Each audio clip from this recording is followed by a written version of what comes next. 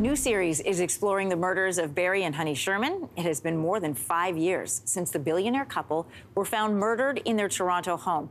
As of today, there are no named suspects and no arrests have been made, and the case remains unsolved. I have a theory of the case. I have a belief that I know who did it.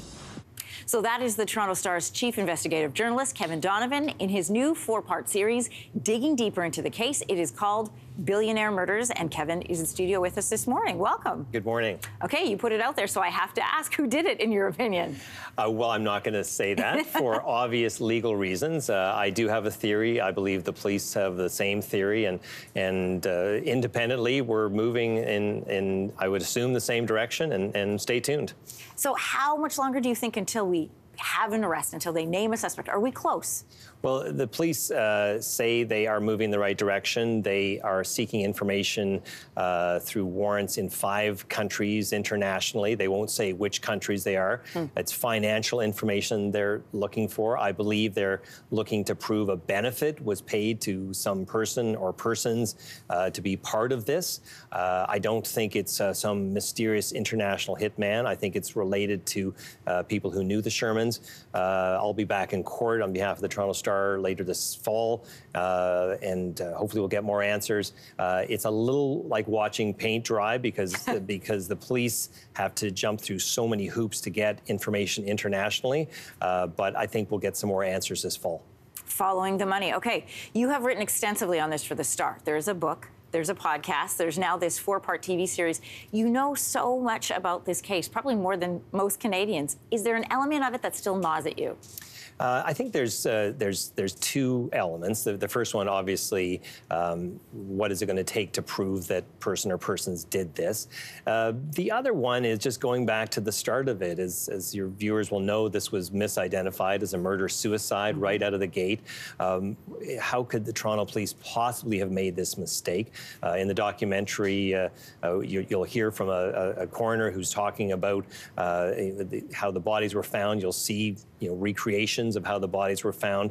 Viewers will look at this and think what I saw and what the realtors thought. How could this be anything but a double murder? This is what I want to ask you. The visual elements of this series are what really stays with you, because listening to the podcast, which, by the way, it's one of my favorite podcasts. If you're looking for one, listen to the Billionaire Murders podcast. But I would listen to it over and over, trying to imagine what the realtors saw when they walked in. And you do the recreations in this, and they really stay with you. Did you have a hand in saying yes or no, or this looks like what I think it should be? How did they come about? Yeah, so I, through sources, got access to the photos, the police photos of the crime scene, and so these are based off those photos. So they're exactly like the photos, except for we did not want to show the photos, and so Joe Denisi, our showrunner, Vince Buda, one of the executive producers, and the team at E1 worked to recreate them, and it's about a 45-foot distance between where the realtor walks into the pool room and where the Shermans are posed in a seated position. And so you'll really get a sense of what it was like. And it's, I think it's tastefully done, but it's very stark and very real. Yeah, it really, really sits with you. I have to ask you, Kevin, you've done the podcast, you've done the book, you've got this TV series, you're front and center of this. Does that make gathering information easier or harder for you now? It actually makes it easier, oddly. I mean, there's no shortage of people to call up and give me their theories.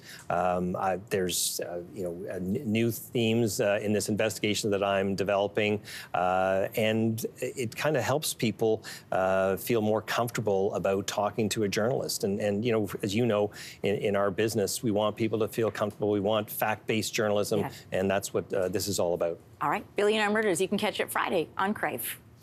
Hey, thanks for watching. If you liked this, be sure to subscribe here, or you can check out more Your Morning videos right here.